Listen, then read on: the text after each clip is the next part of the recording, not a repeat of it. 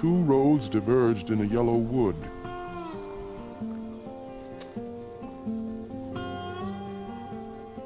And sorry I could not travel both and be one traveler. Long I stood and looked down one as far as I could to where it bent in the undergrowth. Then took the other, as just as fair, and having perhaps the better claim, because it was grassy and wanted wear. Though as for that, the passing there had worn them really about the same, and both that morning equally lay in leaves no step had trodden black.